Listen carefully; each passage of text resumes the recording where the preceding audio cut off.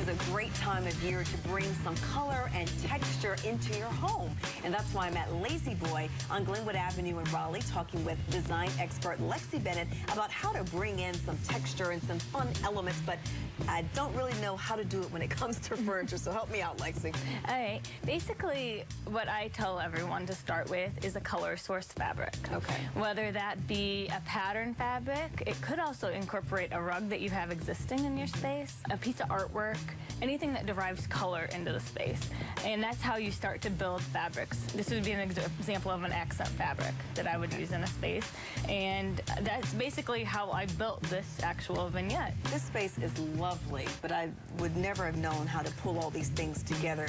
But I think what I'm learning is it doesn't need to be matchy-matchy. Exactly. While these pillows match, they don't have to match everything else. Exactly. That's something I tell every client that I work with, that we don't want to be matchy-matchy because that makes your room a little boring. Mm-hmm. So as long as it's the same tones of blues, incorporate some of the same colors, it'll coordinate very well.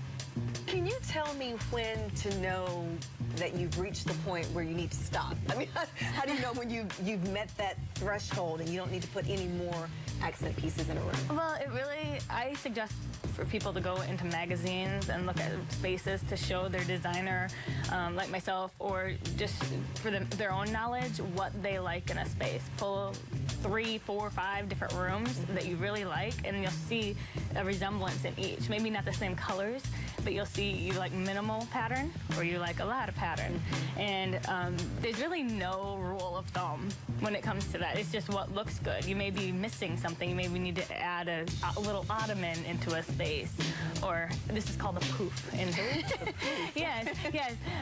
But it may just be as simple as adding a piece of artwork into a space that really gives you that, that wow factor. Right. So when it comes to these accents, it doesn't have to just be a pillow or a rug. It can be lots of different things. Yes, yes. It can be a vase. It can be the green lamps in this vignette.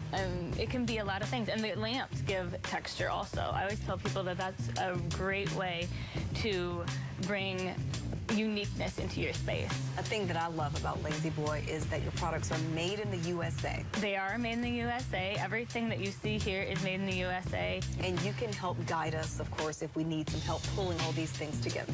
Yes, I can. Yes, I can. I come to the home and assist in measuring, making sure things will fit in the space, and then also coordinating all of your accent pieces together, and we can put as many fabrics in a space or as little as you want. Lexi, thank you so much. Thank you.